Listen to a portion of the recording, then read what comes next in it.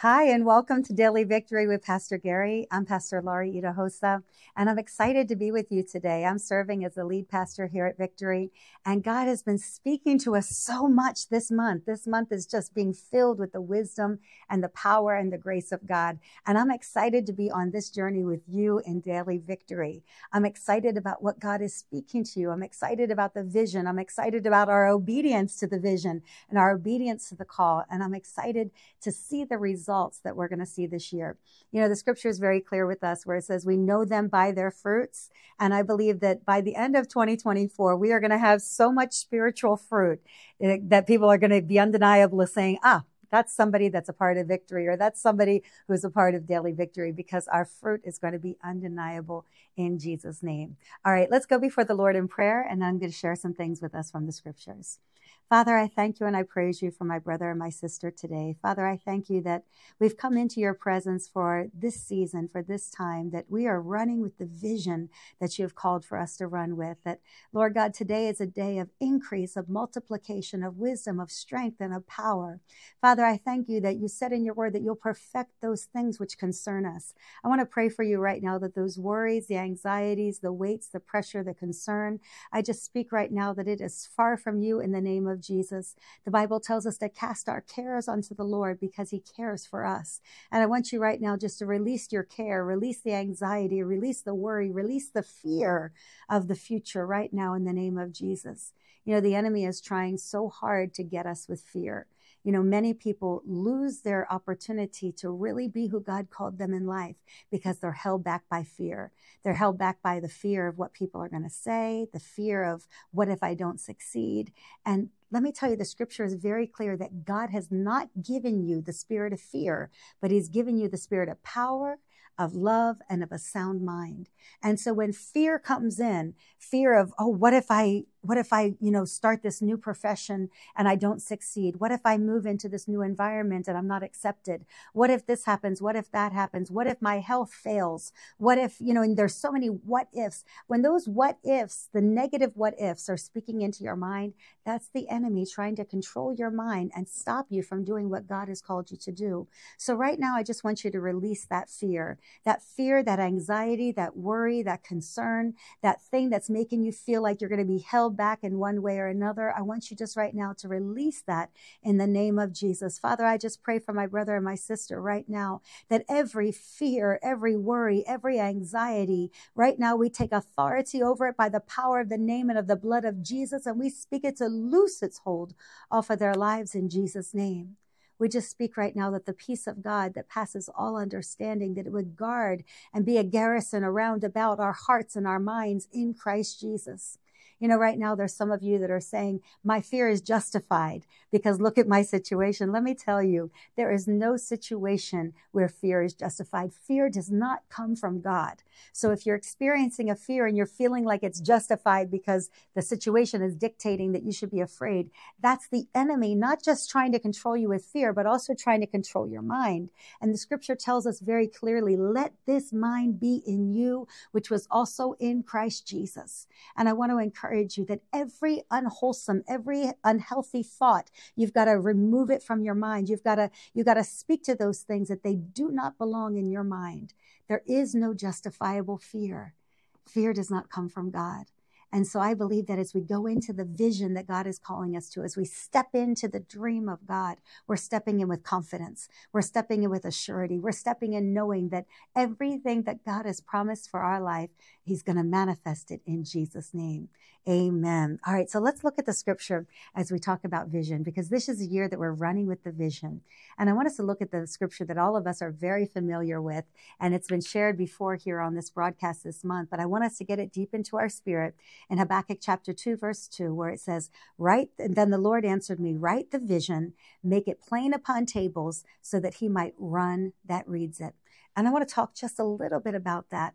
When God gives you a vision, you have to make it clear to the people whose lives it affects. So let's say you're the head of your household. You're whether you're a single mother that's handling your home, a single father that's handling your home, whether you're a husband that's the head of your household.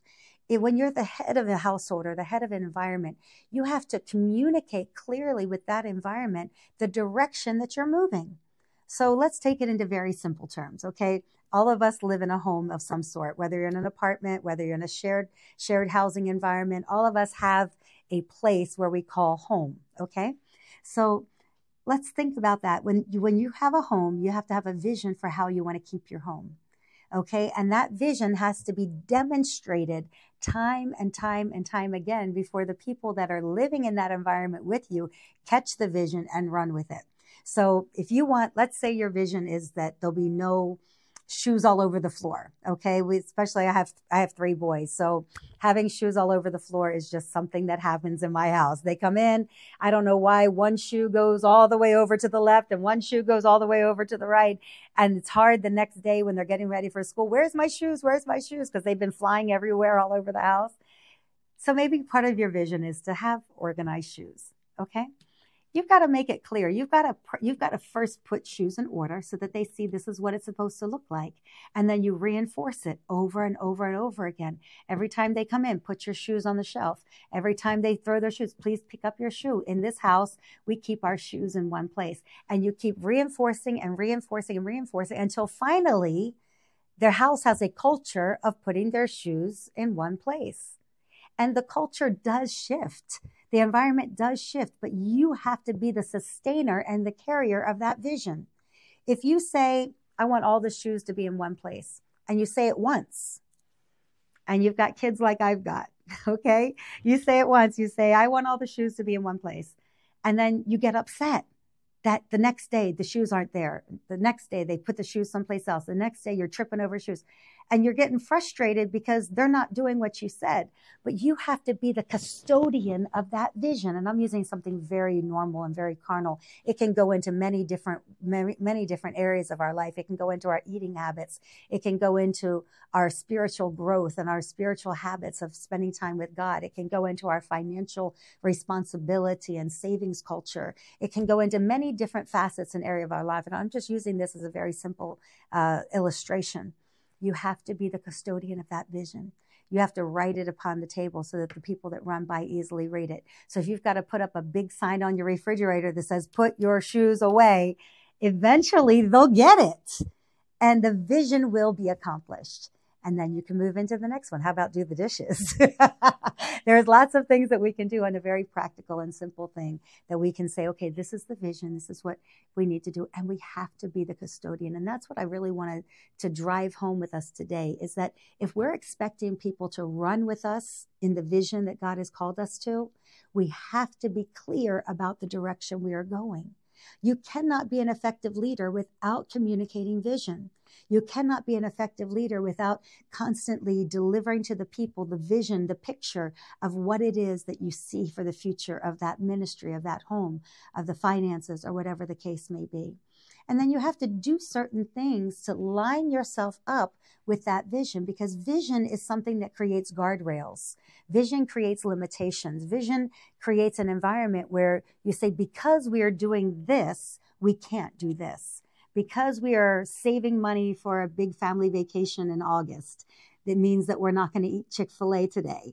There's things that you can't do that you have to put aside because you know where you are going. Your vision also constrains you. In fact, the Bible tells us in the book of Proverbs, chapter 29, verse 18, it says, where there is no prophetic vision, the people cast off restraint, but blessed is he who keeps the law. So when you don't have a vision, you can do anything. You feel like eating something and you're hungry and it's like, oh, well, this meal's $30. It doesn't matter. I'm hungry and I made the money, so I'm going to use it. When meanwhile, you had a plan for your money. You had a plan for how you were going to spend your money this year, how much you were going to save, how much you were going to invest, how much you were going to put into your 401k, all these different things. And your vision is meant to control your spending. It's meant to control your actions. It's meant to control your behavior. Where there is no vision, again, I'll read it for us in Proverbs 29:18, where there is no prophetic vision, the people cast off restraint. So if you find yourself casting off restraint in certain areas of your life, maybe you're struggling with sin in one area or another. It could be because you don't have a vision for your life in that area. You could be somebody that's struggling with sin in the area of alcoholism, let's say that, okay, or some type of substance abuse where you're constantly putting substances into your body that aren't healthy for you. your vision could be that this year I want to have a clean liver. This year, I want to reduce the size of my liver. This year, I live a healthier life. I want my mind to be more clear. I want to think more clearly. So because your vision is for health and wholeness, and your vision is for mental clarity, it means you have to restrain yourself from certain things. And so that's the way that we improve in life, is we have to have a vision. And your vision gives you constraints. So I want you to think right now about the areas in your life that you're a bit reckless with. And we all have them. Maybe you're reckless with your time on social media. You just scroll and scroll and scroll and scroll and scroll. Or maybe it's video games. Maybe it's whatever it could be. I think about the areas of your life that you're reckless in. Maybe it's your finances. Maybe it's your eating habits, your health, your whatever. You're not careful with your marriage. You're not intentionally spending time with your spouse. You're not communicating intentionally. You're allowing your marriage communication to become reckless. You're not, there's so many different things, and I can't illustrate all of them. But think about the area of your life where you're reckless, and then go back and say, and I know none of us want to call ourselves reckless. I understand that. That's not something, I don't want to say like, oh, Laurie, you're reckless in this particular area. But we know ourselves, and we know where we need to rein it in, okay? So think about the areas where you know you need to rein it in, and then get a vision for that area. Get a plan. If it's a weight loss plan, okay, that's a very easy one for us to look at. Maybe you're at a certain weight and you're saying, I need to, lose 20 pounds or 30 pounds. And many people make those declarations at the beginning of the year. I'm going to lose X amount of weight. Well, when you have the vision, you might say that. And the reason why those visions don't come to pass is because there's not a plan in action to run with that vision. So just writing down, I want to lose 20 pounds. I think I've written that down every single year. But when we just write it down and we don't put the action plan with it, then we find ourselves in the same place the next year. And I can tell you, I've had year after year after year that those 20 pounds are still sitting on my vision list, okay? Nothing happened with those 20 pounds. They are still with me, and they're still on my vision list. Why? Because I didn't put action to them. The vision is meant to constrain us. The vision is meant to restrain us and to put us in alignment with what it is that we're supposed to do, or we want to do, or we're dreaming to do, or we're hoping to do. So look for those areas where you need some discipline. And then take those areas and apply vision to them. Begin to say, okay, I need discipline in my marriage. I'm not being kind to my spouse anymore. I need vision with my children. We're not connecting. I feel like I'm talking to a brick wall, and I want to be able to connect and communicate and share love with my children. I want to have vision in my finance. I want to be able to have money at the end of the year, not year at the end of my money. I need to get some of these things under control. And when you apply vision to them and you say these visions are going to be directed, you'll find that you're going to be successful in running with the vision. All right. So we've talked about several important things today, and I know that God is going to help us apply them in Jesus' name. Now, one of the things that is really important for us to connect with and have vision with is with our giving.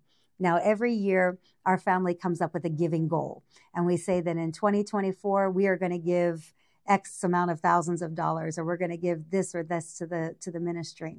And when we have a giving goal, it helps us to, every time we have an opportunity to give, we're sowing into the kingdom, but we're also sowing into our goal. We're sowing into that thing of saying, okay, this year we're going to give $5,000. This year we're going to give whatever the amount is. And so every time I write out my offering, every time I do something on the church's donate on my phone, on the app, I'm adding to the vision that God has given me for our finances. So I want to encourage you to have a giving goal. And as you're giving, I want you to give specifically and with an intention that as you give, God's going to give back to you good measure, pressed down, shaken together, and running over. So giving, it doesn't leave your hand, and it doesn't leave your life. It leaves your hand, but it doesn't leave your life. It's still multiplying for you after you give. So I encourage you to give today. You can donate on our website, victoryexperience.com, or you can text the word donate to 302-324-5400. I also want you to join us after this broadcast. We're going to keep having a conversation. We talked about a lot of things that might have hit a sore spot today. And so I want us to go back. I want us to talk about them and talk about them with people of like faith. And that's right here on our broadcast phone call, which is in the U.S. You can call us on 302-561-6767. That's 302-561-6767. Or if you're calling from Canada, call us on 709-500-6767. That's 709-500-6767. We want you to call us, and we want to be able to share more with you about the topic we're talking on. Also, we encourage you, maybe you saw this broadcast on your Facebook as a replay. We want you to share it on your page, share it to your friends, share it to your family members, because this is the season and the time that we are not just growing alone, but we're encouraging people to grow together with us. Amen. Thank you so much for being with us today. Father, I just speak a blessing over your children. I thank you, Lord God, that they are blessed in the city, they're blessed in the field, and everything they put their hand to will prosper in Jesus' name.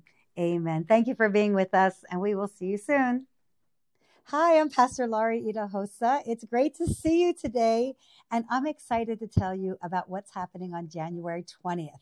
I want you to get out your calendar, get out your phone, wherever you save important dates, and I want you to put down January 20th. On January 20th, I'm going to be leading the New Beginnings Breakfast this year. And I need you to come support me, okay? My dad has done this for the last 40 years. It has always been Pastor Gary Whetstone's New Beginnings Breakfast. And he's entrusting me to lead the New Beginnings Breakfast. I'm kind of excited about it because for me, that's a big sign of trust coming from our founding pastor. And not just that, but God has put a word in my spirit that I believe is going to transform your life. This is our year that we're running with the vision. And we're going to be talking very clearly and specifically about how to run with the vision in different areas of your life. We're going to be taking some very detailed time and working our understanding of vision, working our understanding of dreams and of goals and of direction and of focus. And I'm excited about sharing this season with you because I believe that January 20th is going to change your life. I believe that January 20th is going to set you on a trajectory where you are not going to fail in the things that God has called you to do.